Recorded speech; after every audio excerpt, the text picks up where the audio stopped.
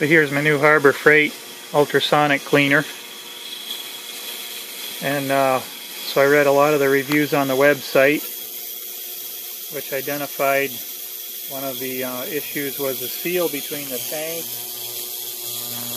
and the plastic bezel, which I have sealed there with white cloth. You can probably see it there. Got a carburetor bowl in there right now. And it has a heating cycle, which is not really a cycle, it's on all the time. The red light on the left is the heating. You turn on and off with this button. And what I found interesting was I've got it plugged into a kilowatt over here. So we got 140 watts.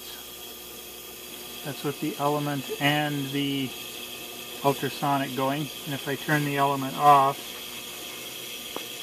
the heating, that drops down to 72 and some change. So only about 72 watts are the actual ultrasonic, the rest is the heater.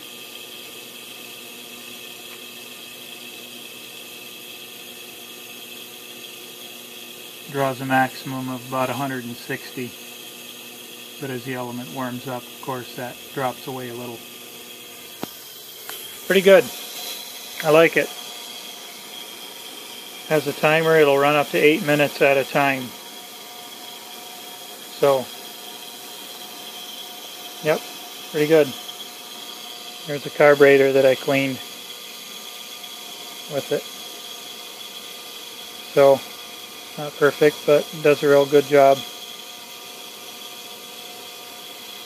And it probably gets inside all those little passageways